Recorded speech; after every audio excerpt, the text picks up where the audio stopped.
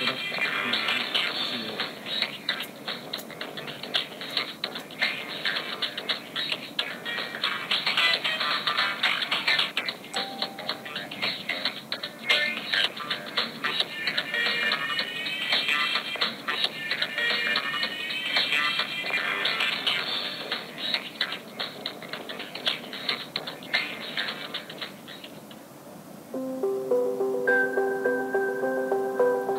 Hawking ও black হোলের বিচিত্র জগৎ exclusive প্রতিবেদনে আজ থাকছে ব্ল্যাক হোলের প্রবক্তা জন আর্চিবাল্ড হুইলার, ব্ল্যাক হোল গবেষণায় রজার পেনরোজ ও Stephen William Hawking, black hole কিন্তু পুরোপুরি ব্ল্যাক নয়, ব্ল্যাক হোল ও শক্তির নিত্যতার সূত্র এবং অসীমকালের পর ব্ল্যাক হোলের উবে যাওয়া, ব্ল্যাক হোলের প্রবক্তা জন আর্চিবাল্ড হুইলার।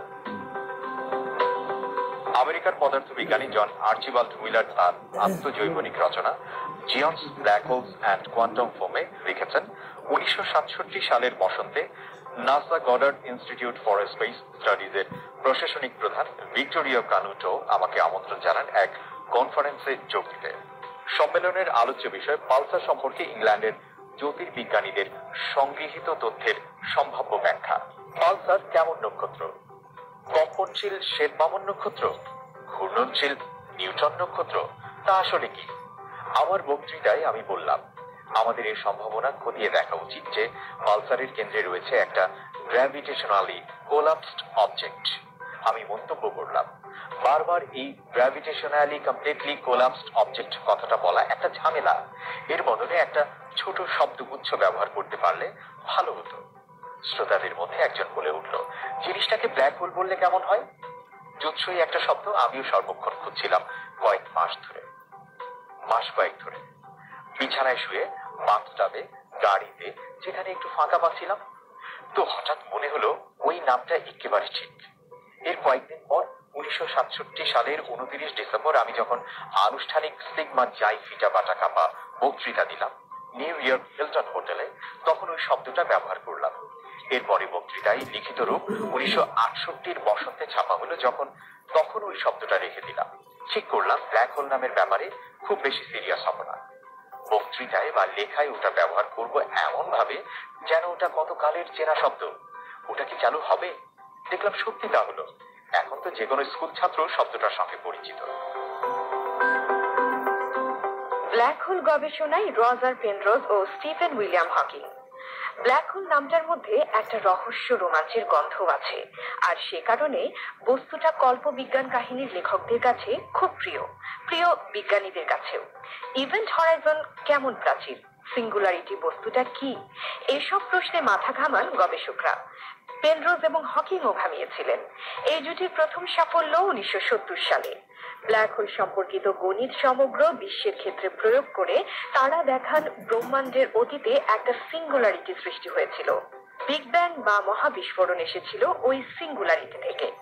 ব্ল্যাক হোল নিয়ে গবেষণা করতে গিয়ে হকিং বুঝতে পারেন আইনস্টাইনের জেনারেল রিলেটিভিটি, ক্ষুদ্রাতি ক্ষুদ্র কণার রাজ্যে প্রযোজ্য শাস্ত্র কোয়ান্টাম মেকানিক্স এবং পদার্থবিদ্যার আর এক বিভাগ থার্মোডাইনামিক্স, এই তিনের সমন্বয় দরকার। শুধু পেনরোজ নয়, হকিং এর সঙ্গে এই পর্বে আরো যারা গবেষণা করেন তারা হলেন Charles মিশনার, Robert গেরোস, Brandon Carter, David Robinson এবং জেমস বার্ডিন।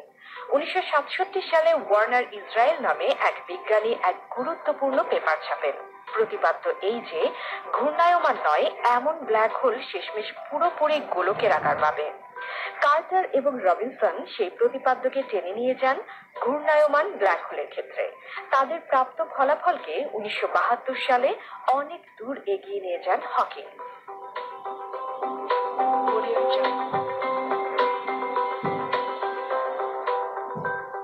যে গবেষণার জন্য হকিং সবচেয়ে বেশি বিখ্যাত তা ব্ল্যাক হোলের অন্য এক বিষয়ে। বিষয়টা এমন যে ব্ল্যাক হোল সম্পর্কে বিজ্ঞানীদের ধারণাই উল্টে পাল্টে দিয়েছেন তিনি। 1970 সালের নভেম্বর মাস। হকিং এর ব্যক্তিগত জীবনে তখন বিষাদের মেঘ কেটে একটুখানি আশার আলো। 1963 সালে মাত্র 21 বছর বয়সে ধরা পড়ে তার দুরারোগ্য ব্যাধি, যে রোগে 2-3 বছরের মধ্যে মৃত্যু অবধারিত। কিন্তু 1965 সাল নাগাদ হকিং জানতে পারেন তার রোগ ততখানি ভয়ঙ্কর নয়, তিনি বাঁচতে পারেন আরো বেশি দিন। কত বছর তা সঠিক বলা যায় না। যদিও রোগ ধরা পড়ার পর থেকেই স্নায়ুর ক্ষয়ে ক্রমশ স্থবির হয়ে যান তিনি, হয়ে পড়েন মুখ, জড়পিণ্ডবৎ এবং হুইল চেয়ার সর্বস্ব। তবে মস্তিষ্কের আশ্চর্য ক্ষমতা বলে শুধু মনে মনে জটিল গবেষণা চালিয়ে লিপ্ত থাকেন গবেষণায়। 1970 সালের নভেম্বরে একদিন রাতে ঘুমোতে যাওয়ার আগে হঠাৎই হকিং এর মাথায় আসে এক আইডিয়া। শরীর অশক্ত বলে ঘুমোতে যাওয়ার প্রক্রিয়া তাঁর বেলায় ছিল বেশ দীর্ঘ। রাত্রিবাস পরানো কিংবা কোলে তুলে বিছানায় শুইয়ে দেওয়া সবই করতেন স্ত্রী জেন হকিং। দীর্ঘ এই সময়টায় হকিং চিন্তা করতেন শুধু ফিজিক্স। সে রাতেও করছিলেন তাই। তার মধ্যে চলে আসে ওই ভাবনা। তা এতটাই চমকপ্রদ যে বিছানায় শুয়েও ঘুম ছুটে যায় তাঁর। উত্তেজনায় সারা রাত জেগে কাটান হকিং।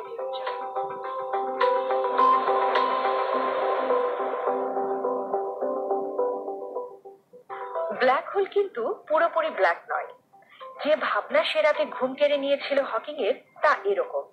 দুটো ব্ল্যাক হোল তাদের প্রবল আকর্ষণে কাছাকাছি এসে সংঘর্ষ ঘটালে আর তারপর মিশে গিয়ে একটা বড় ব্ল্যাক হোল বানিয়ে ফেললে নতুনটার ইভেন্ট হরাইজন কি চেহারা নেবে? ওই প্রশ্ন থেকে শুরু করে হকিং পৌঁছলেন যে সিদ্ধান্তে তা অভিনব বললে খুব কমই বলা হয়। উপসংহার তার মনে হলো একেবারে যুগান্তকারী, এমন যা একেবারে নতুন ধরনের ভাবনা চিন্তা শুরু করতে পারে তাত্ত্বিক পদার্থবিদ্যায়। কেন? তার গণনায় হকিং বুঝতে পারলেন নক্ষত্রের প্রেতাত্মারা শুধু গ্রাস করে সবকিছু, ফেরত দেয় না কানাকড়ি। বহু বছরের এ ধারণা ভুল। ব্ল্যাক হোলের কোনো বিকিরণ নেই বলে ওই গহ্বর কালো এই তত্ত্বও ঠিক নয়। এক ধরনের বিকিরণ আসে সেখান থেকেও। হকিং এর সরস মন্তব্য, ব্ল্যাক হোলস আরেন্ট ব্ল্যাক। ওই সিদ্ধান্তে তিনি পৌঁছলেন কণা পদার্থবিদ্যার সেই মূল্যবান শাখা কোয়ান্টাম মেকানিক্সের সাহায্যে। হকিং কিন্তু বললেন না যে বিকিরণ বেরিয়ে আসে কালো গহ্বরের ভেতর থেকে। ইভেন্ট হরাইজন যে পেটে পুড়ে রাখে সবকিছু, সে ধারণায় কোনো ভুল নেই। তাহলে বিকিরণ সেটা আসে ইভেন্ট হরাইজনের ঠিক বাইরে থেকে। কিভাবে? কোয়ান্টাম মেকানিক্স বলছে কোনো শূন্যস্থানই পুরোপুরি ফাঁকা নয়, একেবারে এনার্জি মুক্তও নয়। তার ফলে ওই এনার্জি থেকে ধার নিয়ে তৈরি হচ্ছে জোড়ায় জোড়ায় কণা। আইনস্টাইনের তত্ত্ব বলছে এনার্জি থেকে পদার্থে পরিবর্তন সম্ভব। এভাবে সৃষ্ট কণাগুলোর আয়ুষ্কাল নিতান্ত স্বল্প।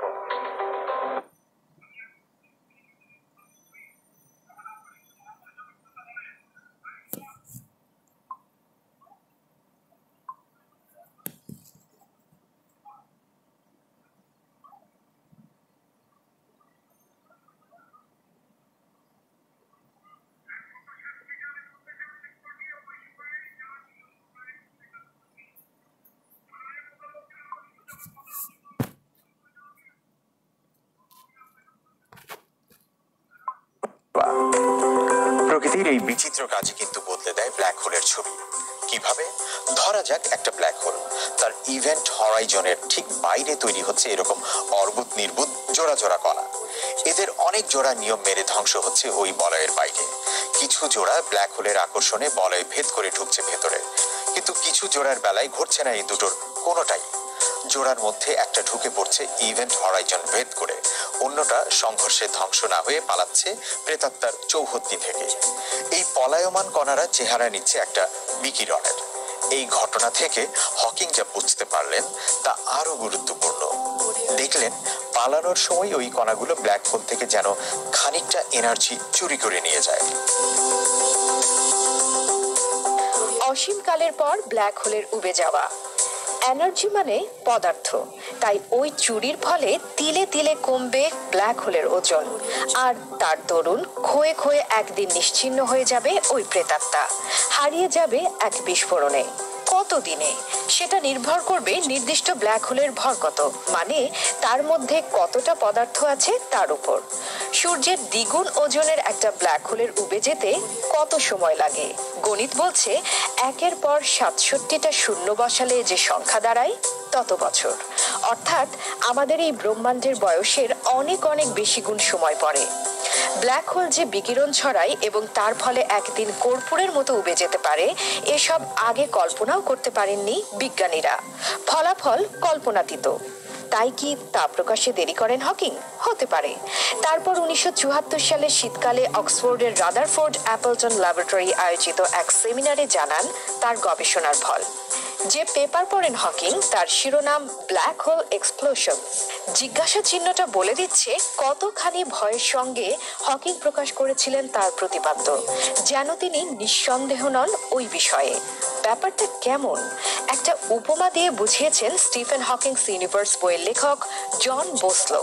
লিখেছেন, ধরুন নিউটন অনেক দ্বিধা ভরে একটা পুস্তিকা প্রচার করছেন যার শিরোনাম অভিকর্ষ কি আপেলকে মাটির দিকে টানে।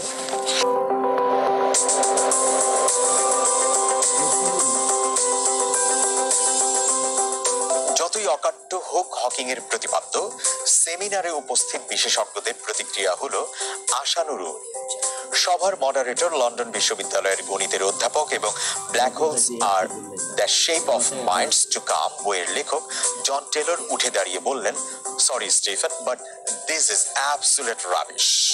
এতে দমলেন না হকিং, বরং কিছুদিনের মধ্যে নেচার জার্নালে ছাপলেন তার প্রবন্ধ। শিরোনাম একই, প্রতিবাদে কয়েক সংখ্যা পরে নেচারে আরেক paper, do black holes really explode. এবার লেখক টেলর এবং লন্ডনে কিংস কলেজের গবেষক পল ডেভিস। তাদের সিদ্ধান্ত, ব্ল্যাক হোল উবে যেতে পারে না। নিজেদের ভুল বুঝতে অবশ্য হকিং এর সমালোচকদের বেশি দিন লাগলো না।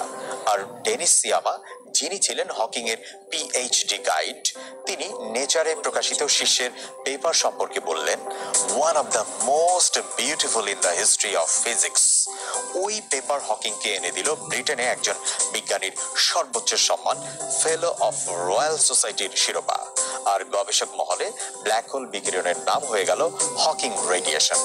বিজ্ঞানে অমরত্ব এভাবেই আসে।